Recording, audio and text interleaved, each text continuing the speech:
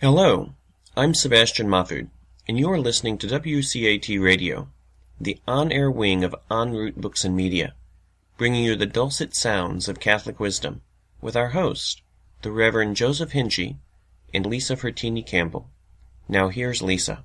Praise be Jesus Christ. Now and forever. Welcome everyone to the next installment of the series we're calling The Healing Wounds of Christ with the Reverend Joseph Hinchy of the Congregation of the Sacred Stigmata. Hello, Father. Hello, Lisa. Well, this is the day the Lord has made. Let us rejoice and be glad in it. Alleluia. Alleluia. Alleluia. So, Father, as you begin to lead us again on, could you remind us what we covered in the last hour, and then a preview of what we're going to do this hour? Yes, and as you could well imagine, this is a very complex reality. The healing wounds of really are a revelation of God's love and mercy. So we're giving now, first we gave a kind of a background for this, developing a little bit the text from Zechariah. The young King Josiah died in the plains of Megiddo, and he was mourned as an only son, and he was called the Pierced One. The Pierced One, yes. Well, that then leads us to the theology of the Lamb and the precious blood. So we saw the importance of blood. We saw the institution of the Feast of Blood, or Passover, that this was a mutual covenant. It was a victim of expiation, washed away our sins, and purified the whole sanctuary. So then we developed a very brief excursus on the precious blood, leading primarily to 1 Peter, and that's what we'll do today. We reached the point in this discussion about some of the fathers of the church. We'll do this more fully a bit further down in our third excursus. This is the first, then the pierced side is the second, and the third one will be on the development of this ideal in the early church through the St. Augustine, St. Bernard of Clairvaux, St. Thomas Aquinas, St. Bonaventure, right down to our own day. Aha. So much to look forward to, I think. So will you begin us with a prayer? In the name of the Father, and of the Son, and of the Holy Spirit. Amen. Our Father, who art in heaven, hallowed be thy name. Thy kingdom come, thy will be done on earth as it is in heaven. Give us this day our daily bread, and forgive us our trespasses, as we forgive those who trespass against us. And lead us not into temptation, but deliver us from evil. Pray for us, holy spouses, Mary and Joseph, that we may be made worthy of the promises of Christ. St. Gaspar Bertoni, please pray for us all. In the name of the Father, and of the Son, and of the Holy Spirit. Amen. Okay, Father. So we'll continue on this first excursus, a reflection on the precious blood developed, as we'll see, in 1 Peter. So as a preparation for this, we find that the medieval doctors that will be presented more deeply below were tremendously interested in this mystery of the wounds of Christ, especially that in the side of Christ, as we'll see. We know that Christ is said to have paid the price of our redemption, his own precious blood, not to the devil as Origen and some other early church writers thought, but to God, Father, Son, and Holy Spirit. The precious blood of Christ was the price of our redemption. In him we have redemption through his blood. We have redemption in him, of course. He brought about two effects. Firstly, God has proposed one man from the part of Christ, and secondly, on the part of God. On the part of Christ, of course, he gave up all that he had, and the part of God, using this as the price of our redemption and of full mercy. So, in the development of this text of 1 Peter, as I mentioned, I'm going to follow I believe he was a young Indian father who wrote his doctorate on 1 Peter, and I'm kind of following him in these developments. Jacob Prasad, Foundations of the Christian Way of Life, according to 1 Peter chapter 1, 13 to 25, in which this text appears, by his wounds ours will be healed. Well, what we'll do today then is go through that text of 1 Peter chapter 1, just verses 18 and 19, yes, which are the more important texts than this. So first of all, Peter, or whoever actually wrote this letter, which we call either an encyclical, the first encyclical of the church, or we think of it as the remnant, like in Exodus 17 and 18 and so on, the remnant of the first covenant in Exodus, and maybe the remnant of a baptismal ceremony. However that is, these texts begin with, remember. Mm-hmm. Listen, Israel, remember, the Lord your God, and so on. Because the great prayer of Deuteronomy, which mentions the word today 29 or 30 times, it's not what happened to your folks long ago. It's for you who are here today. So we're asked to remember the sacred memories of ancient Israel, and Jesus will say this when he establishes the Eucharist, you do this in memory of me. So this introduces the reason why the author is stating and appealing to an entire early Christian tradition. He's renewing a Christian tradition. The readers already are instructed in this. The basic content, of course, of the authentically Christian tradition is, and the author knows that they know this, the story of redemptive liberation. This is already well known to them. It is freely offered, but they did not serve in any way to have this bestowed on them. So he's trying to tell them, look, guys, this was a real blessing, a real favor. As we all know, people who live together, even in holy marriage, sometimes forget to tell each other, hey, I still love you, after all these years. So it's the Eucharist as a memorial.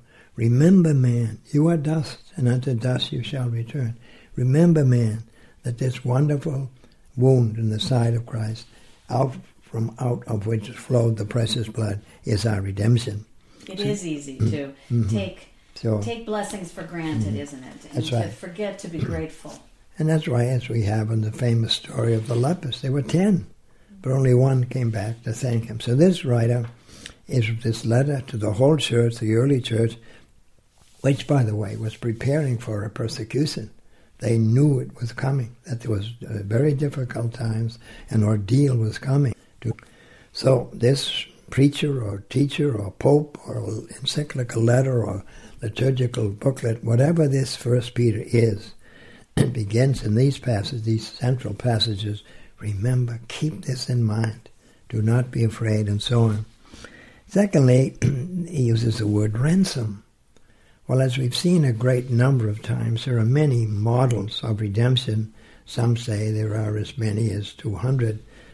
Professor Dilliston, who wrote the book Atonement, which is one of the models of redemption, mentions liturgy, athletics, agriculture, economics, and on and on and on. There are many more. So here it's either the economic world or the world of juridical redemption. Hey, you were imprisoned, and somebody paid your ransom price. You are free now. Or you were under condemnation, couldn't pay the fine. You were going to go to hell. You were going to be condemned. So this ransom price is a well-known biblical term with a variety of cognates. In the Greco-Roman world, it really meant a certain high price paid for the liberation of slaves or prisoners of war. You had to pay for your freedom. So by means of a payment of a high price, or the actual handing over of the money to someone who is keeping someone else in captivity. This is so that whoever lets the slave or captive goes free really doesn't lose anything. Because so often they would, out of gratitude, would stay with the one who redeemed them. Right. Well, this is what Jesus hopes, that we go from a slavery to sin to a service of God the Father.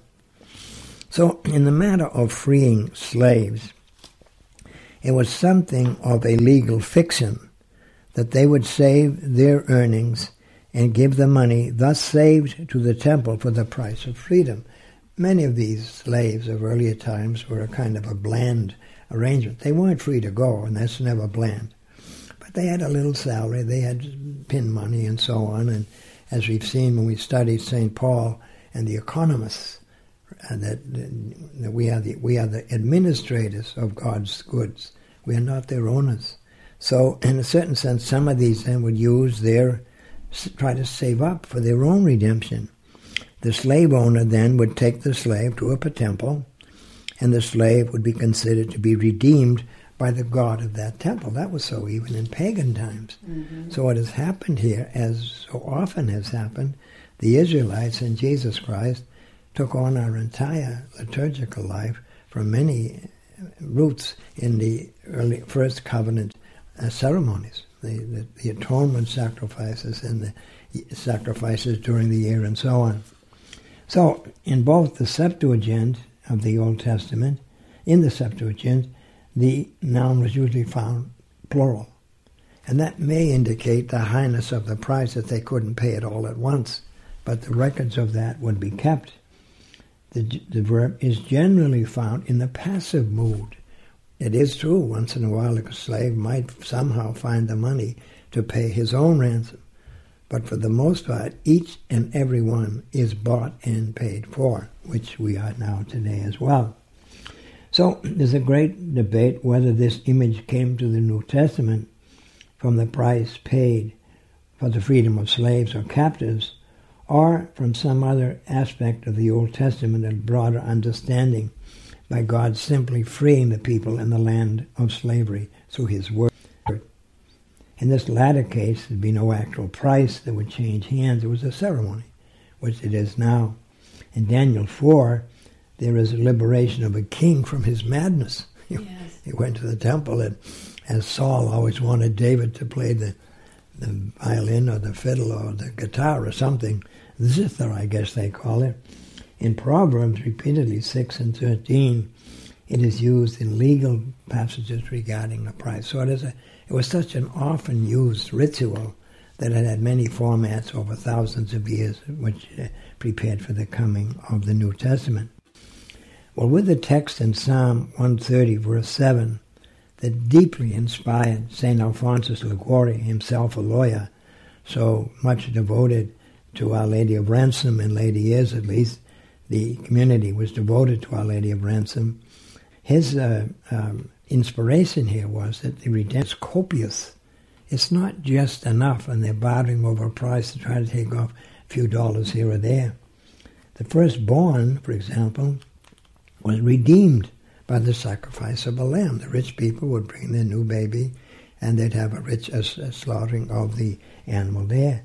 Mary and Joseph couldn't afford one, so they had turtle doves at their ceremony.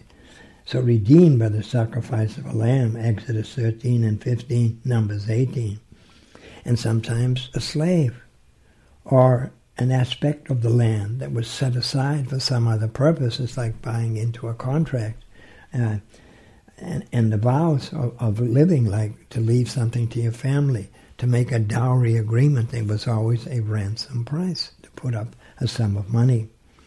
The 12 prophets comforted the people and redeemed them by their faith and hope, and the meaning of this word became more and more strengthened and spiritualized or theologized. So your point, I think, here has to do with that in all of these blessings of life, there was some exchange of gifts. That's right. You had received a new child as a gift of God, and you made a sacrifice in Thanksgiving. You gave a gift back, right. and we carry these customs even into now. You know, my mother always taught me, don't show up at anybody's house for dinner without a gift, empty-handed. That's right. There is always an exchange for kindness. It's good manners. It's simply good manners. Shows respect for the people we're visiting, and so on. So, with few exceptions in the Old Testament, countless passages of this term refers to the deliverance, the redemption, the liberation of God's people by God himself, with no actual money paid. There is generally a very close connection or tie with that liberation from slavery connected with the covenant of Sinai. What part of the thing that was put on them, part of the obligation, the stipulation of that covenant was, free your slaves, lessen their time. When the next proper time comes around, free them. Whereby Israel then became, in this context, as God's firstborn, God's possession, God's people who were bought and paid for. This purchased people appears in 1 Peter chapter 2, verse 9. You are a chosen people. You are a royal priesthood. You are a consecrated nation, a people set apart, redeemed or ransomed, to sing the praises of God who called you out of the darkness into his own wonderful light. 1 Peter 2:9. So there are a few classical passages of the Old Testament that seems to have set the stage for this term that was used out of nowhere by this author of 1 Peter. And this would be Exodus 6, 5-7. And it almost concludes in the covenant with a nuptial formula. Here is the Lord. I have remembered, therefore you remember. This is why it's a memorial. I have remembered my covenant with Abraham. But now we're a book later. We're in Exodus. I am the Lord, and I will bring you out from under the burden of your slavery, and I will deliver you from slavery, and I will redeem you with my outstretched arm and great acts of judgment, and I will take you for my people. I will be your God. You will be my people. Again, Deuteronomy 7, the famous passage on vocation. You are a people holy to the Lord. Well, how come? Because he paid for them. He gave them a land and gave them a chance to live and so on. God has chosen you to be a people for his own possession. The Hebrew word here is segula, which meant a very special part of the royal treasury, over which no one had any control except the king. I see. And it's something like, I remember as a young priest, I was much surprised and admired President Eisenhower. Some potentate from the Middle East came, and they sent a contingent of 300 Marines to guard ceremoniously and so on. Well, the potentate, to show his gratitude, gave each one of them a priceless gold watch. Mm. I never heard the price, but my guess is maybe $1,000 or more each one. So when Eisenhower heard this, he said, give them back. Oh. They did. And to my knowledge, no one had a press conference. They just gave them back. And on the other hand, the presidents, when people visit them, give them tokens of particular esteem. I don't know, either a painting or sometimes a statue or some little gift. It's maybe not as much advertised as it used to be. But whenever he went on a state visit, like the Queen of Sheba, the text reads that she knew of the wisdom of Solomon. She also knew of his treasury, and she needed money. So the deflators of mythical readings of Scripture say, yes, she did, but she also was moved by her necessities and so on. Well, so this idea that you talk about a certain portion of a king's treasure being set aside for the king's own use alone, it perhaps, does it tie into our concept of tithing, that there's a certain portion of our income that we... It's not yours. Hand it over. It's not yours. You know, you set it aside and you hand it over. That's right. That would not be. That is true. But the emphasis here is this segula, this special possession, this special treasury. It's the treasury that David used for the first down payment on the future temple. Yeah. Something he did for this sacred purpose. So it means God has made you and me and all of us into his special treasure. Only he has dominion over our lives and how we spend them. And if we don't spend them well, we're stealing from the royal treasury. Yes. But with great affection, he takes us back and gives us a new chance. So you will be his own special treasure out of all the peoples on the face of the earth. Why? As we look today in the age of the Hubble telescope, how come there's only life here? It's amazing. Well, this poor man who didn't know of the Hubble telescope says of all the people in the world, they even knew of China, they knew of something about deep parts of Africa. How come we are the ones chosen? And that remains a mystery. God has chosen you to be his own possession, and out of all the peoples that are on the face of the earth, it wasn't because you were more powerful or more numerous that the Lord set his love upon you and chose you, you were the least of all. It was because the Lord loves you and is keeping an oath which he swore to your fathers, that the Lord has brought you out with a mighty hand and redeemed you from the house of slavery and brought you from the land of your persecutors. That's found in Deuteronomy. So from these we can understand this wasn't like buying an object. Sometimes we find, even as in the times around President Lincoln, where a Supreme Court decided that slaves were belongings. They were not people. Yes. And I think we'll always be sad that the head of the Supreme Court in that time was a Catholic. And ever to have gone that far from our understanding of Scripture, but it's not for me to throw stones, because I'm sure in my lifetime I've made other mistakes. At any rate, the particular verb then occurs twice in this passage of 1 Peter 1:18, Luke 24, and Titus 2. In Luke, there is no connotation of any price involved.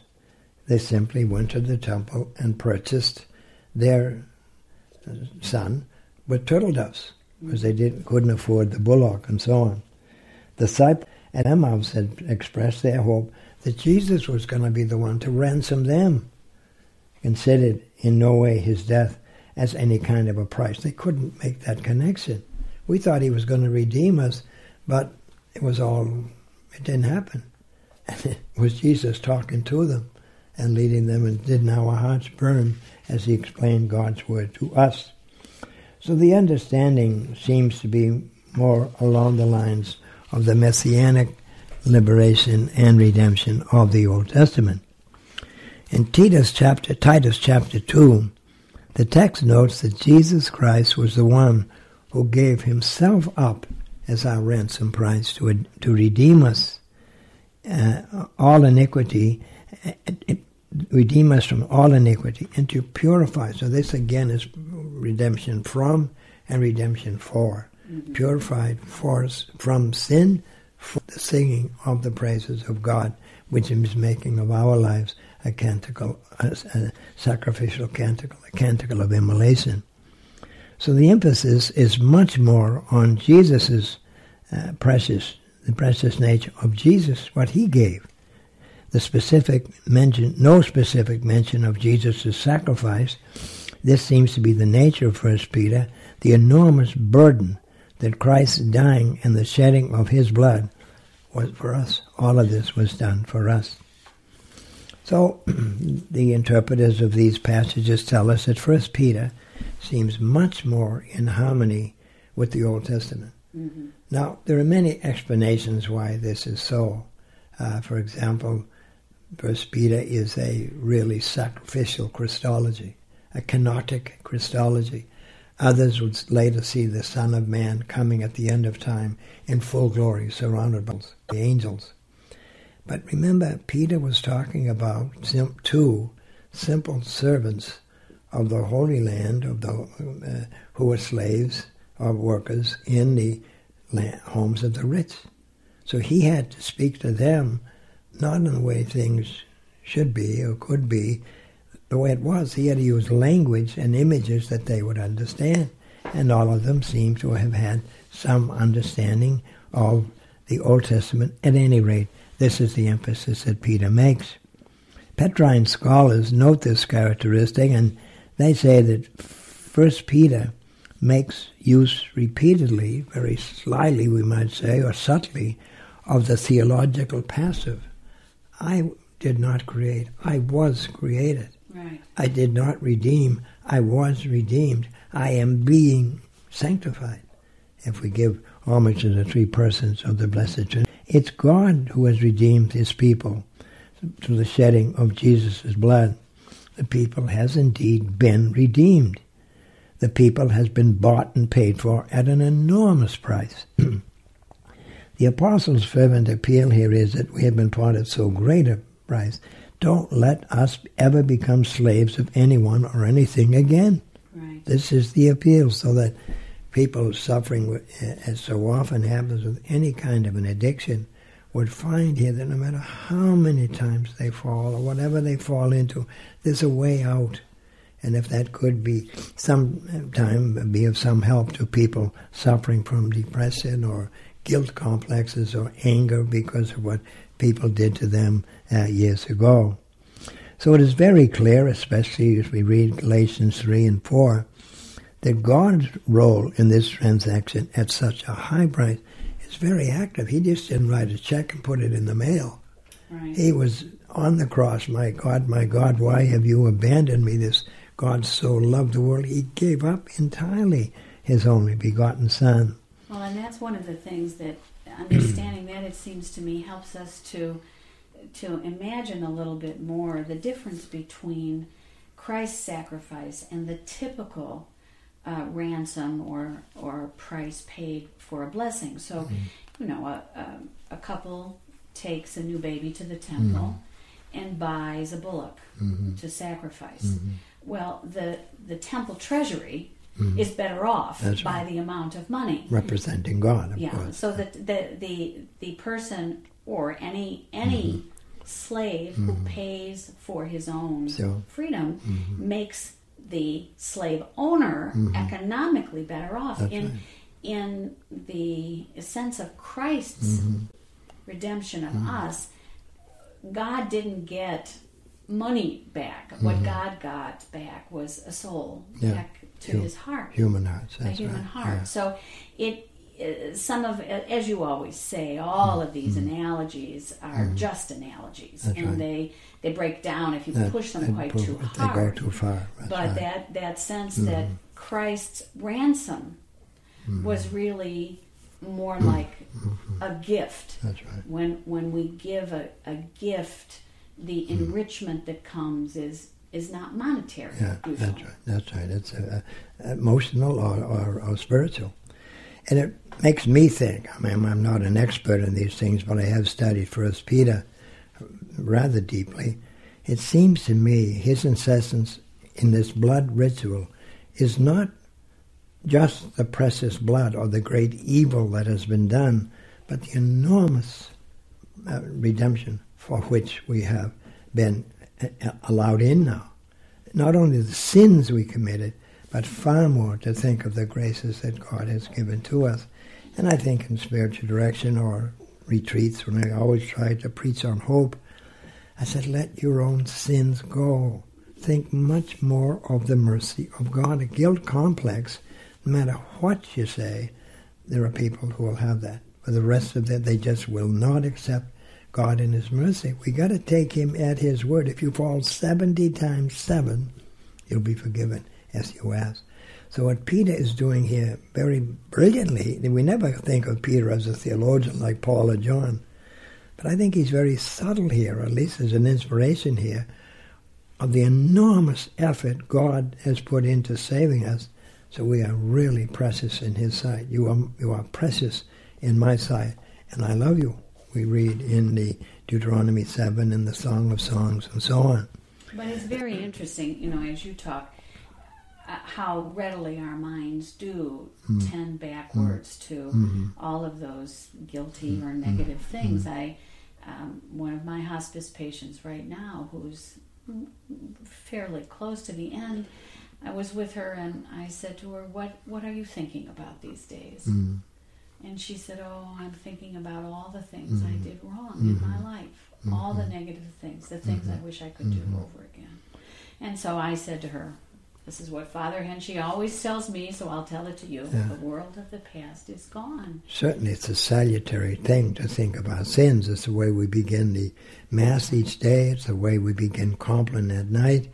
And some, with the Jesuits, would add a third examen of conscience at noon. At any rate, we do need to examine our conscience, but the emphasis is on God's work in this, God's love.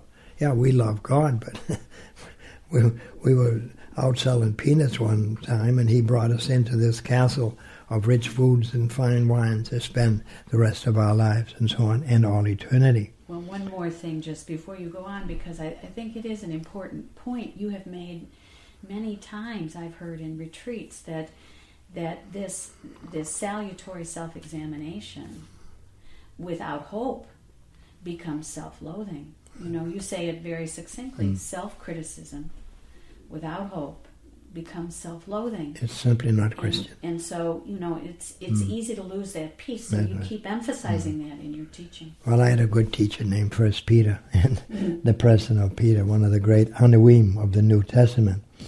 So the emphasis here is the high price that God paid, which is still being poured out, or still offered to us every single day to participate more fully in the redemption we have received. This is not some symbol. He didn't give us gold and silver. He gave us the precious blood of his own Son. So we find here there is moral slavery, there's religious slavery, there's psychological slavery, mental slavery, and slavery of the will. And all of these slaveries can imprison a man. As we know, a little birdlet can be held back by a thread if it's tied to its foot and the bird can't escape. Let it go in order to let us be. And this is all the invitation of God. Come unto me, all you who labor and are heavily burdened, and I will refresh you. So the freed person then is delivered from slavery for a real free service in the New Testament. We are redeemed to hand on the gift we have received to other people, as you do, Lisa, in this hospice work, this very precious work of being present with people as they draw their last breath. I knew in Rome the famous Blue Sisters, who this was their main apostolate. So Christians are delivered to enjoy freedom, but they are now the special treasure, that special treasure of Christ himself, who paid this tremendously valuable ransom price. There is no concern here who got the pay. The emphasis is on the high price of freedom from sin. Mark 10, Matthew 20. The ransomed people are now God's own very special segula, or very special treasure. In the synoptic tradition, there's great emphasis on the Son of Man came not to be served, but to serve. This is very valuable in kenotic Christology. But one of the risks of kenotic Christology is to think that Jesus gave up something of the divinity. That would deny Christology at its core. Right. There's something that Christ has given up, and that what he has given up is open to us the treasures of heaven. So the lowly Christ is exalted, and everybody who is a pilgrim will be welcomed home and will participate in the everlasting banquet of the spouse with the Lamb. So therefore, what Peter is saying, we have been ransomed for our inner exodus. St. Thomas always gives a beautiful insight into this theology. For sacrifice to be holy, the external ritual of a sacrifice, there is needed the interior mentality of making a change in one's life, or this interior sacrifice. If I'm prone to impatience, if I'm prone to selfishness, or unkindness, or cursing, whatever it may be, we try to make this as our little redemptive response for the great gift that God has given to us. So the background to all of this, of course, is our famous fourth canticle of the suffering servant of Isaiah 53:5.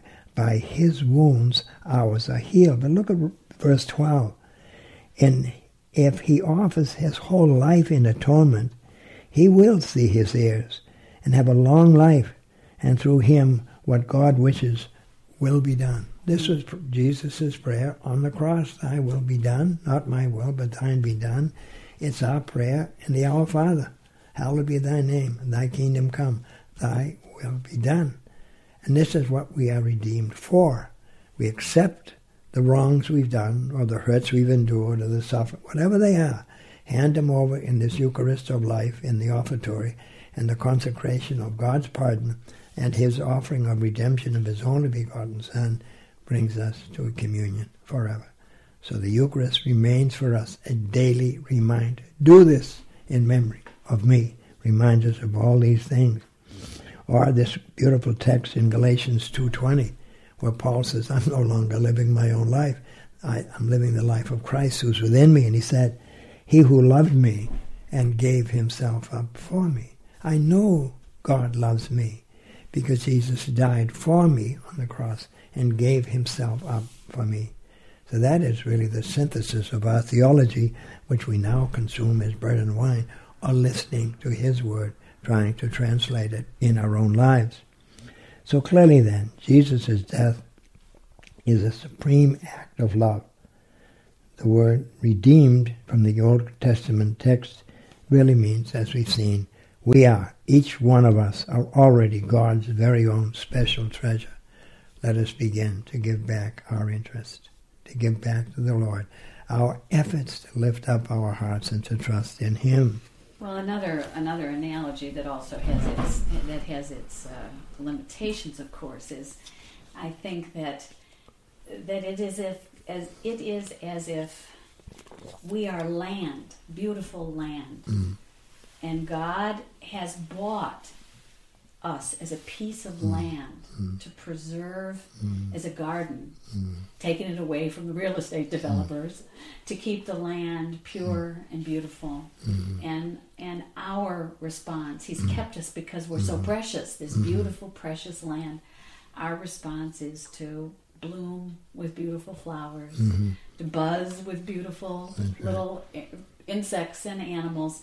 Our response is to be as beautiful a land as we can be in his precious national park of redeemed geography. That is a wonderful theme, and I'm sure you'll realize it's biblical, because in the so-called nuptial theme of God's Word, one of the themes is that Jerusalem, the city, the territory, is espoused to God, consecrated, handed over to God.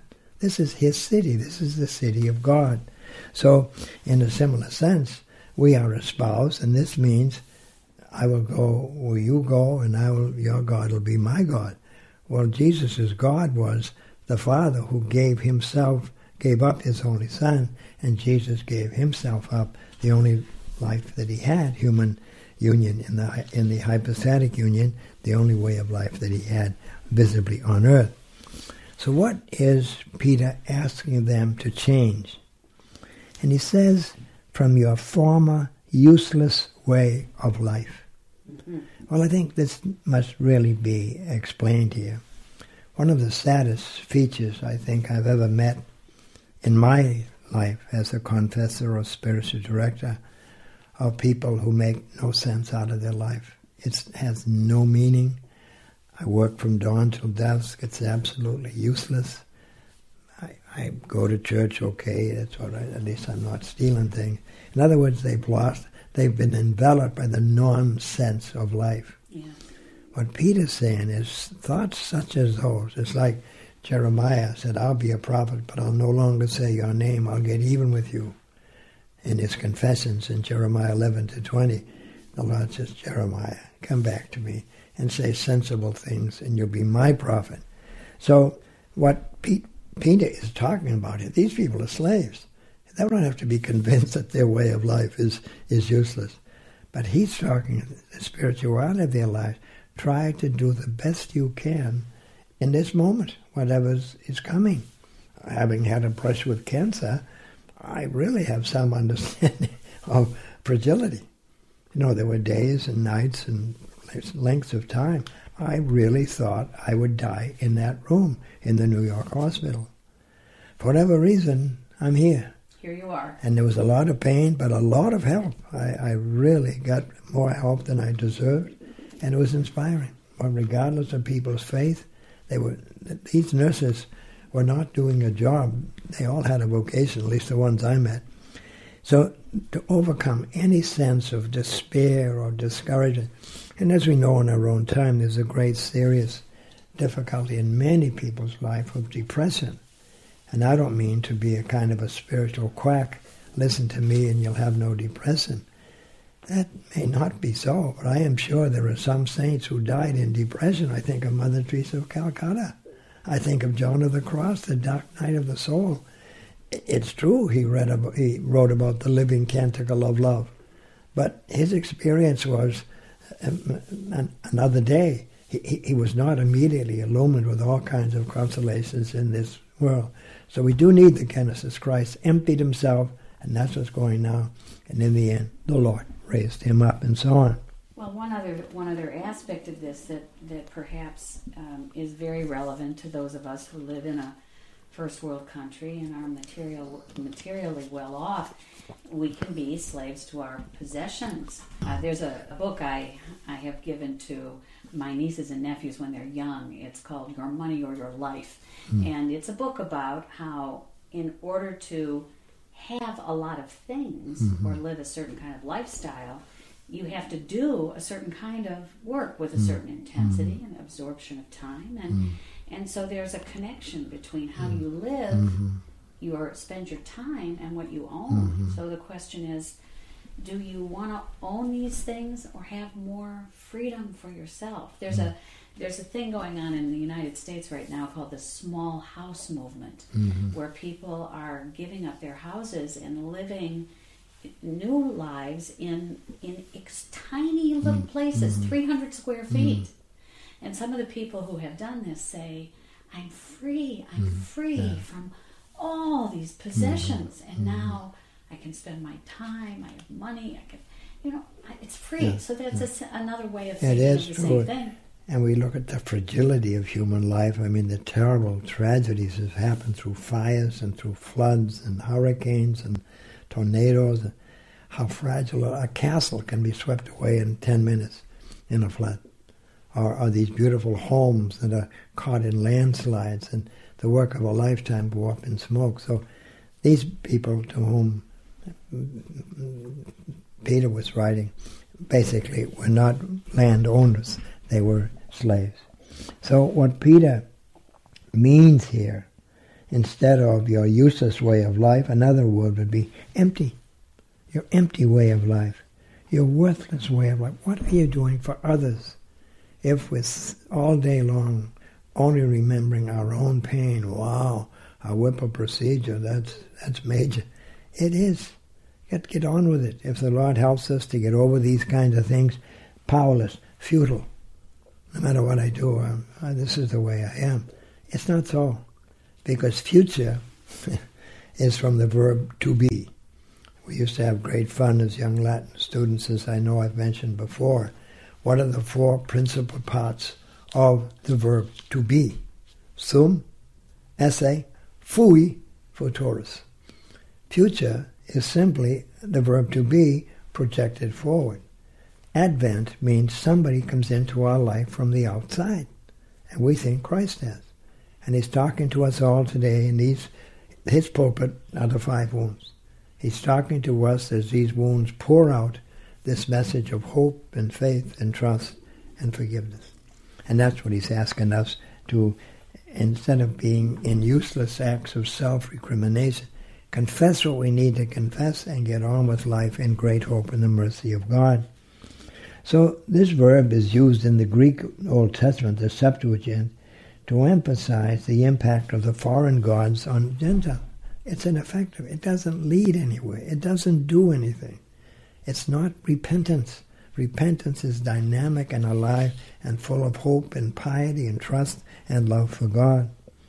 So these useless gods are compared with the living God of Israel, Leviticus 17, 2 Chronicles 11, Jeremiah 8 and 10, as those who have never known him as he is in Wisdom 13:1, or those who have wandered away from him. Where are you now? These useless cisterns of your life, newly discovered. So the New Testament term was used here to describe the pre-Christian form of these people once lived by these recent converts, Acts 14, Romans 1, Ephesians 4, and Romans 8, and 1 Corinthians 3. So some interpreters think that Peter's real aim here would be Gentile converts. Well, it's much discussed, as I'm sure, as a Jew would never describe their common heritage as futile, which is very, very true, but the whole argumentation here is sacrifice and blood that would make much more sense to a Jew. But anyway, this is a question for the experts. Our efforts here are not exegesis, of which I am not well enough prepared to take on. So the emphasis might be on the very divergent Gentile people. How do Jews and Gentiles even get along? Imagine north and south, east and west, liberal, conservative, man and woman, racism and all of ethnicism and all of these horrendous things that have come. So what the Lord is asking through Peter, that this very divergent people, rather with their rather loose ethical values, are invited to follow the God of Israel, this desert God that has no place to lay his head. So redemption is an onerous task. We're not saying, why don't you take a little nap and you'll feel better. But what Peter is saying, look guys, we only have a little while to go. There's a terrible onslaught that's coming, and Peter himself would die a martyr in that, as would Paul, under the Emperor Nero, as many believe. So redemption, it's not easy to do all this stuff because it's with us every day. But what he's appealing here is that the secret thoughts of a quiet afternoon, washing dishes and making dishes, do not turn into anger over the past or guilt complexes or talking about others and so on, to try to lessen this as much as we can. Yet, when all is said and done, Jesus will say, "Come to me, all you who are labor and are heavily burdened, I will refresh you. My yoke is not heavy." Well, it isn't when compared to heaven. But on a cold day in Chicago in the rain and the snow, it may be a bit of a burden. So it was not easy to redeem these. Look what it took. Look what it took to redeem Israel. St. Thomas has a very interesting passage where he waxes a little bit eloquent. He said, there is more divine energy in the converting of one sinner than the making of this extraordinary universe. When I read Hubble, I get a little wonder about that, the wonders of Hubble and what's out there. This extraordinary mystery, or having remembered the mountains of the Dolomites, the Italian Alps, in my vacation years in 1953 to 55. Unforgettable scenes, and the butterflies of Brazil and the parrots. My goodness gracious me. At any rate, one sinner costs more than all of that. Well, maybe what Thomas Aquinas meant was that in all of creation, nothing fought back against God. The sun didn't say, "I'm not going to do what you want." Right. Yeah. Let there be light. No, I don't think so. Or maybe for 5 minutes, and then I'll go out again. Where the conversion of a sinner involves a creature of free will and cooperation, and we don't. But as we know too, hot lava going into the ocean hisses in anger and so on, but ends up a new island. So the Father's burden was he did not spare his only son, but offered him up. You and I would have a very hard time even imagining the surrender of a natural child for an adopted one. Now, I know parents who have adopted. My own beloved nephew was adopted, and we never considered him anything different, but there's a natural bond. As we know, the court system, when there's a fight over the proper position of a child, it's with the natural parents as much as this can be. So God so loved the world, he developed this idea in his wisdom and provided an enormous cost. The ransom was not paid in anything perishable. The context is very reminiscent of Isaiah 52. You were sold for nothing and redeemed without silver and gold.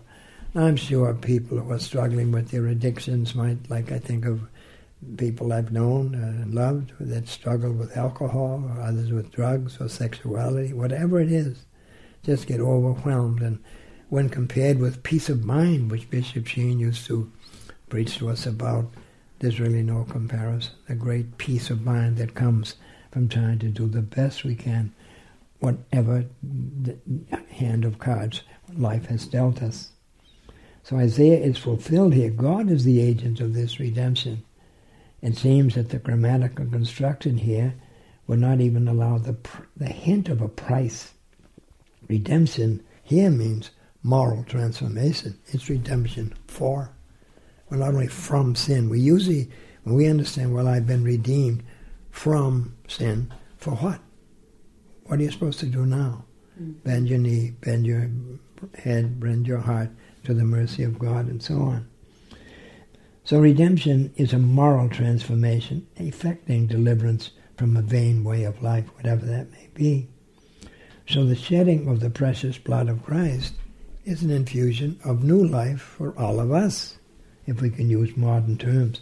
Silver and gold can perish and be lost on the stock market, but the blood of Christ and its effects cannot be dimmed in time. So what Peter's message is, that it be intensified, that it be made more fervent.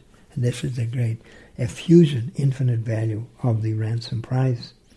The shedding of one's own blood indicates a much higher price than shekels taken from his pocketbook. I mean, I grew up in the era of World War II, and a couple of kids in my neighborhood never came back. And another friend of three dear friends of mine died in the Korean War. Well, would anyone compare that sacrifice to the taxes we have to pay? Mm-hmm. Or I think of a Sunday collection. Some people can very simply put in good money and spend the rest of their lives criticizing the church, God, and everybody in between. So it all asks something of us all, a greater kindness to one another. Well, I think that's why sometimes that the evangelical custom of being born again when you accept Christ in your life as the guiding force in your life, it sounds cliched, it sounds caricatured, it can sound very trite and silly, but that notion that you recognize that now you have been bought and paid for, and now you bend your knee and go forward in a different way of life. You leave the past behind and you start anew. There's something good about that. And I think really we have that built into our Catholic spirituality. Ongoing conversion, ongoing formation. It never ends.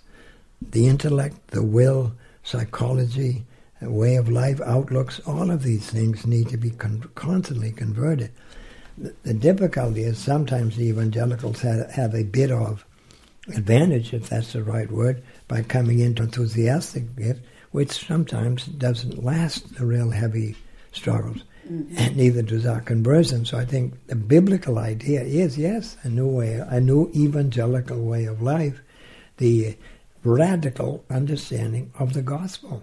What does the gospel mean? Give up your life for Jesus Christ, for your fellow human beings, and so on. That's a good point, though, Lisa. So here, Peter is emphasizing the redemptive power of the precious blood of Jesus Christ. This is a relatively new thing. As we saw in the Old Testament, there was a kind of a wishy-washy idea of expiation. How can the blood of an animal wash away my sin? It can't. It simply cannot. God, I suppose, in his infinite power, could have made that possible, but he didn't. The Lamb was a projection forward in the fullest sense. The Lamb of sacrifice of Exodus becomes the second person of the Trinity in John's Gospel chapter, when John the Baptist says, "Look, there is the Lamb of God." So this is the central Catholic teaching that Peter is recalling. He should remember Israel. Remember this message. It's Acts 20, Romans 3, Ephesians 1, Colossians 1, Hebrews 9. Over and over again, the value of the precious blood. The efficacy of blood has ancient roots in the Old Testament. It's identified with one's soul, one's life, Leviticus 17, Genesis 9, Deuteronomy 12. And this is what we read in that famous text of Deuteronomy. The life of all flesh is in the blood.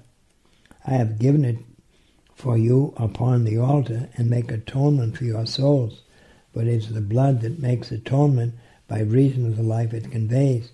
For the blood as the life is a sacred thing and reserved for the altar. That's not from Deuteronomy, but that was a commentary on the fact that blood is the principle of life. So therefore blood is the most suitable, natural instrument for purification, consecration, and union with God. It's an interesting thing, the symbolisms and the multiple readings of symbols. Take, for example, oil. Well, we use oil for many things as a condiment. We use it as a lamp. We use it as reducing friction in an engine. We use it to preserve. So the one symbol, you can understand why it would be used as a sacrament. Water and bread are another. Well, so is blood, a very special symbol. Blood is eminently divine because it cannot be consumed. You cannot consume the animal's blood. We do because Jesus, being the Son of God, partake of his precious blood. So that's one of the main dogmatic points that Peter makes. Secondly, this precious blood of the Lamb of God flows forth from divine love, and we will add here, through his sacred stigmata, producing faith, hope, and love. What did the Apostle Thomas say? My God and my Lord. And that's the first step of a new conversion. Then he goes off, as is piously believed, to India, and we have still to this day the famous St. Thomas Christians. So, yes, we have accepted the precious blood, but a new lifetime, not a feeling, but of a deeper conviction, a deeper commitment, if those are the right words. So this precious blood, this sacrificial terminology, opens up so many thematic connections. And this is why a course like this is like getting a drink from a hydrant. There's just so much to consider. And hopefully some of these applications from various passages and booklets of the New and Old Testaments might help us a little to zero in on the message. The love of God heals all of our wounds. There's a great emphasis here on the Lamb, who is faultless, without blemish. The sacrificial victim needs to be perfect. And there's a very unusual passage in Hebrews when speaking about Christ was made perfect in his oblation. Well, he was never imperfect. So what are they talking about? Well, many people think his priesthood. His priesthood was perfected in his self-immolation. And when we try with Romans 12 to exercise the priesthood of the baptized, make of your life an oblation to the mercy of God, it's an immolation when we persevere, that we hang on until the end. So, of course, this is the Lamb of God of Exodus. This is the suffering servant of Isaiah 53, who offered his life in atonement. So many scholars hold that Old Testament sacrifices could not redeem, but only expiate, wash away a little bit. So anyway, with the new reflection, we'll now look in the second excursus, in the next reflection, on the sacred side of Jesus. And this then will permeate the rest of the course. So in order to do this, we need to show the symbolism and the development of John's Gospel. And we'll do that in the next reflection. Thank you very much for listening. Well, thank you, Father, for teaching. And as you say, there is so much. And even as I sit here and listen to you, I know much is going over my head, much is going past me, but there are always there's little snatches of things that I can catch as they fly by that give me some food for thought and some contemplation. Well, that's what God's Word is like, the seed that brought the pineapples to Hawaii. Yeah. How did they get over 6,000 miles of ocean? There was a thistle in the wind. Yes. And sometimes it takes root in the open human heart. That's right. That's right. So thank you once again for teaching, and will you conclude this episode with a prayer? Glory to the Father, and to the Son, and to the Holy Spirit. As it was in the beginning, is now, and ever shall be, world without end. Amen. Pray for us, holy spouses, Mary and Joseph. That we may be made worthy of the promises of Christ. In the name of the Father, and of the Son, and of the Holy Spirit. Amen. Amen. Well, thank you once again, and see you next time. We hope you enjoyed the program and will join us back for another show on WCAT Radio. This is Sebastian Mahfood. Good day.